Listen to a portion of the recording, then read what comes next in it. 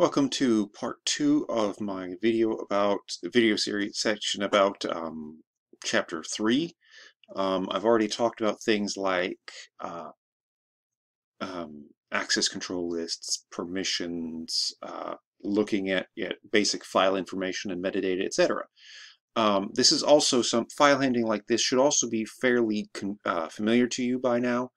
You'll find information about this in all of our resources. The two big commands here are move and copy. The fun thing about these is that you can use sudo with these if you have to do something as root. Say, for example, if you want to make a copy of a configuration file in etc before you start messing with it, you can do cp, the name of the file, and then the name of the file again, I don't know, bak, something like that, .bk, something. You can also move files. You can copy files from one location to another if you have read access in the one place and write access in the other to the directory itself. You can't very well copy things out of a directory you can't read into a directory you can't write into.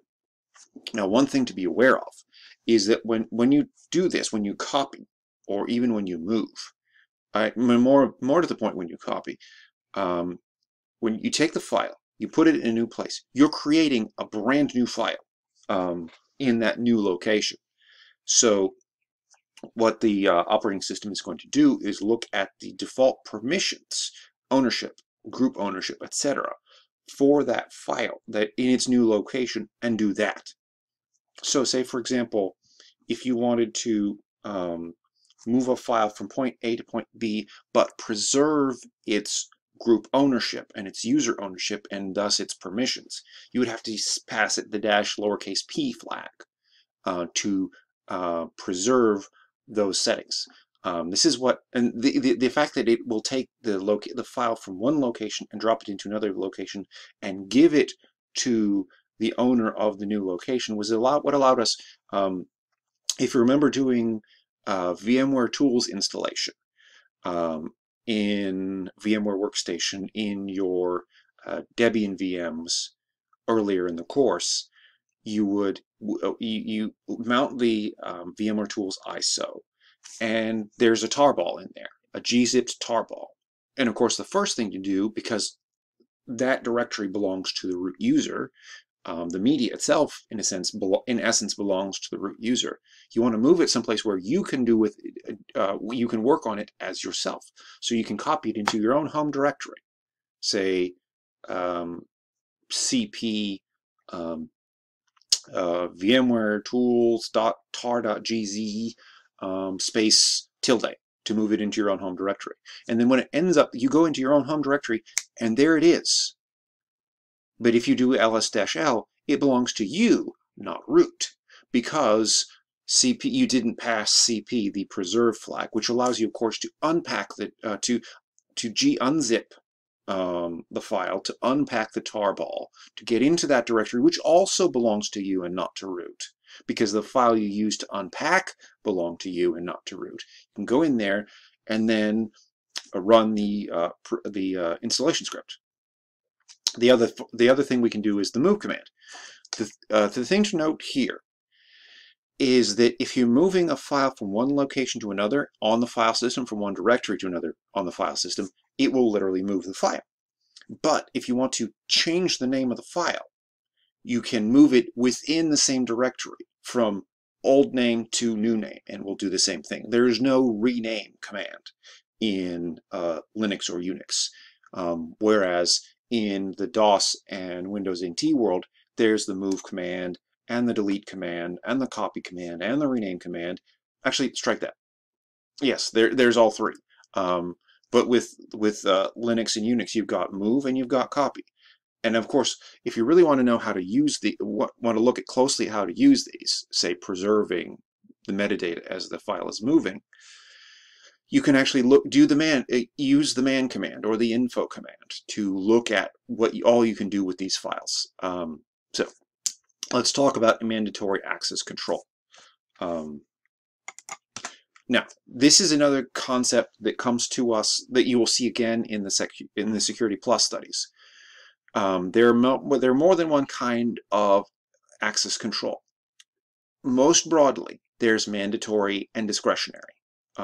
Discretionary access control, you may have access controls on the resource.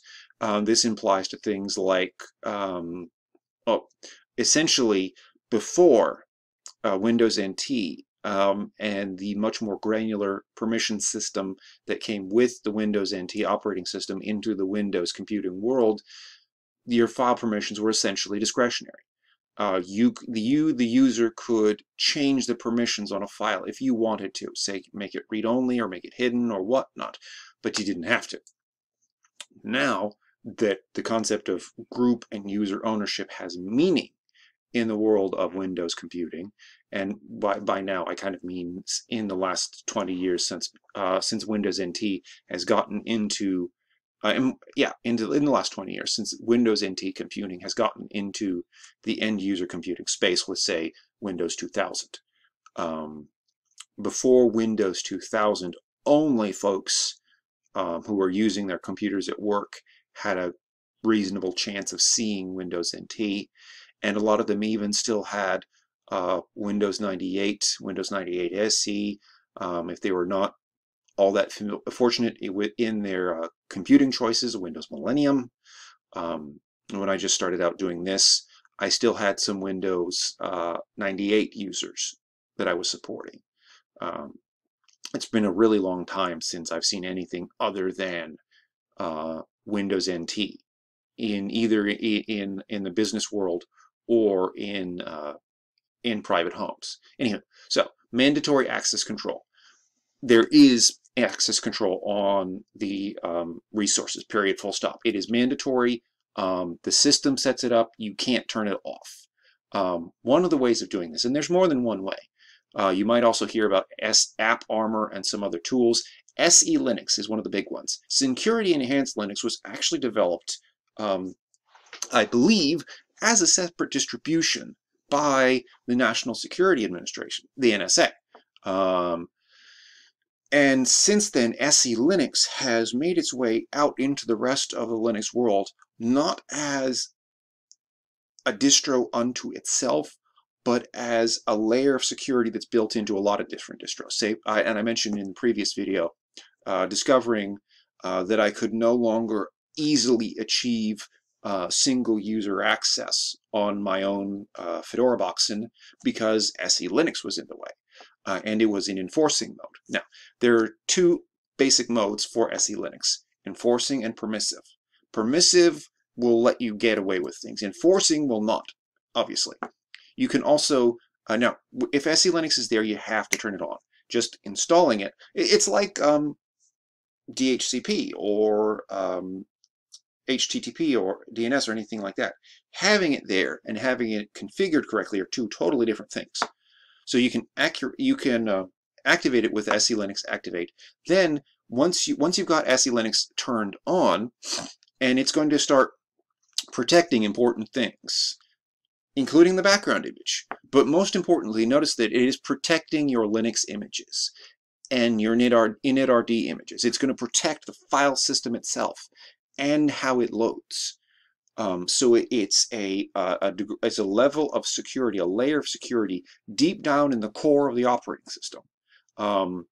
This is another application of this concept of defense in depth. In the previous video series, I talked about needing antivirus, even on a Linux box.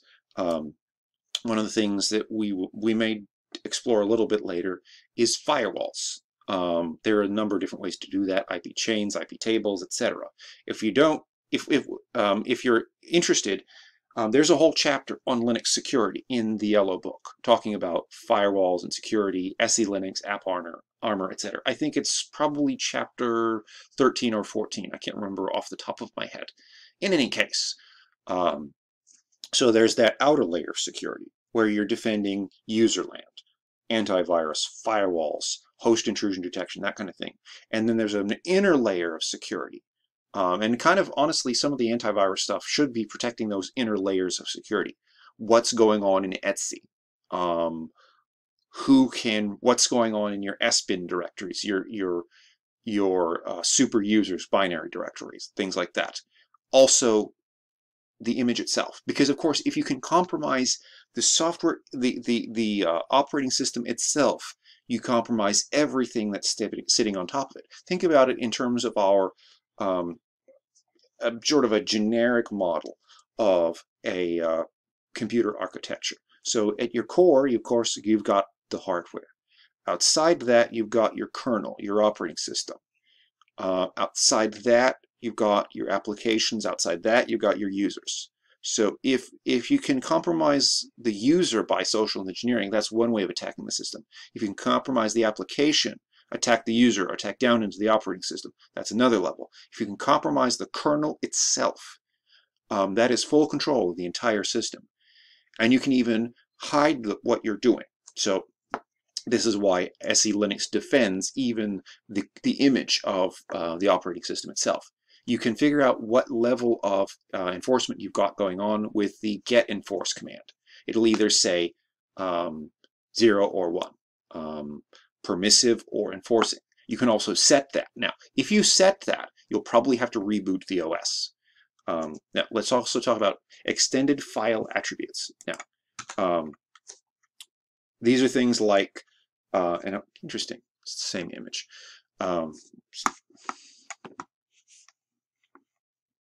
Okay, so your extended file attributes use what we call namespaces to indicate degrees of the attributes that are applied and degrees of control. There's the user space, the trusted space, the security space, and the system space. The package for this is ATTR. This may be roughly analogous to the attrib, the attributes on a Windows system, though honestly, the attributes in Windows function very differently. The attributes on metadata in a Windows box control things like compression, the hidden bit, read-only, the archive bit, things like that. With this, we're going into a good deal more depth. So you can set your attribute names, and you can decide what users can do what with it. Say, can a user do certain make a certain change or run a certain operation against a specific file, or can a trusted user, or can the security system or the system itself do it? It's like it's another view, shall we say, of permissions. Finally, there's LDAP. Let's see. Oh, that didn't page. LDAP. So, LDAP is something we discussed in a previous module. This runs using the SLAP daemon or LDAP utils. LDAP is a hierarchical, but not relational database system. Roughly compliant with the X500 standard. NetWare's tree system worked on using on the same lines as LDAP. Honestly, even Active Directory does, because what we really care about here, LDAP of course stands for the Lightweight Directory Access Protocol. So we're talking about the directory, of course, is the database of objects available to a system: printers, people, computers, places, lots of different attributes. And the reason that a relational database doesn't work very well is that different kinds of users and different kind of objects have different attributes, and those attributes can change over time. So you get something that looks more like a list of attributes and less like a row in an SQL-based table. In fact, the databases here are what we would call as NoSQL, what we would refer to as NoSQL databases. You can set up user creation, user access, you can reconfigure it. This thing, the PHP LDAP admin, this is a PHP front end to your LDAP admin screen. So you can look at your schemas, you can import, export, log in, log out. if you're going to play with this, you're probably going to play with this by